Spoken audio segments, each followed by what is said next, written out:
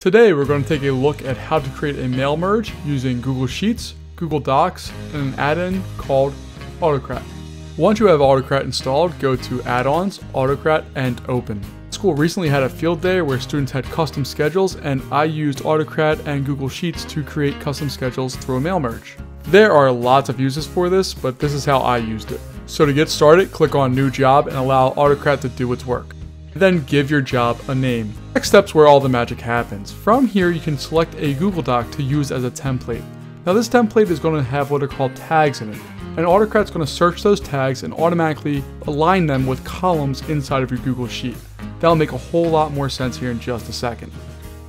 Now that we're in Google Docs, you can see that I have a whole bunch of tags, and how Autocrat uses tags is it's a caret and caret, followed by letters, numbers, whatever you want, and then an ending caret and caret. Whatever's in between there, Autocrat will automatically identify as a tag, and you can relate those tags to columns in order to generate information. To select your template and hit next, Autocrat will grab the tags and try to associate them with columns that it finds inside of your Google Sheet. If you happen to have multiple sheets, you can choose the exact sheet that the tag should appear on. As you can see, my FN tag will map to the column that is labeled FN. It's important to know that these don't have to match. It just makes it easier in my book to keep them matched, but it doesn't matter. They can be completely different names and you can map them to each other and it'll work just fine. Once everything's mapped, go ahead and hit next, and you're going to give your document a file name. Now this is going to be a file that's going to pop up inside of your Google Drive, which is eventually where this is going to download to.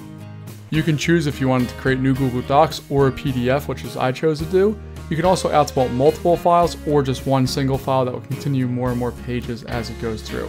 Once you've made your selection, hit next, and now you're going to tell Autocrat where you want to save your file inside of your Google Drive. You'll then have a couple of other options that I've honestly never used, so I'm just going to skip this part because I don't use them.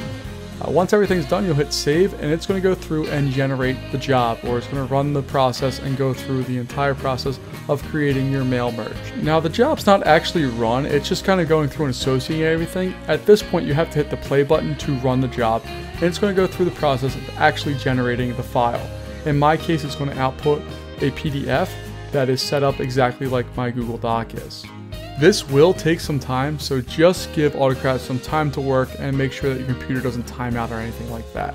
Once completed, go into your Google Drive of the folder you specified and take a look. There should be a new file in there of the mail merge totally completed.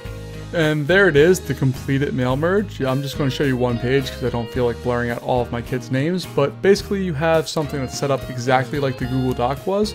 It just went through and auto-filled all of the information and went row by row and filled it and changed it for each different student or each different row that popped up in the Google Sheet.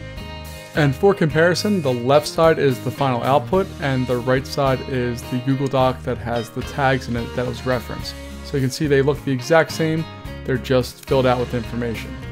If you need any help with that, please leave me comments down below or visit the website that I have linked in the description, which will take you to my post on this process and describe it in a little bit more detail.